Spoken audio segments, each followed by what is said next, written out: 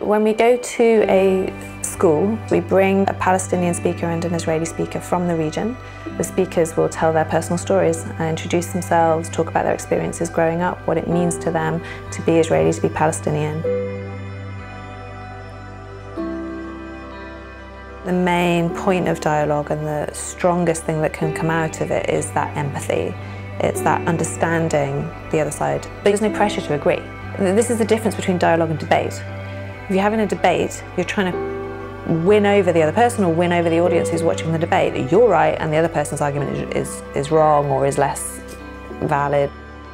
The outcome that you're trying to get from that is to move on to another conversation from that dialogue about how we can improve the situation for the people involved. And you can then start to be more constructive and creative in your solutions because you actually know what the other side needs, you understand where the other side is coming from.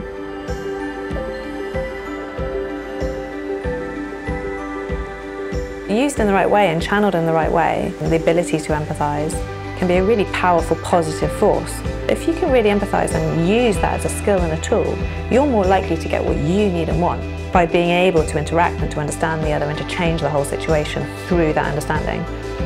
And yeah, that's something that people shouldn't miss. They should value empathy. It's easy to be tribal, it's easy to say good guys and bad guys.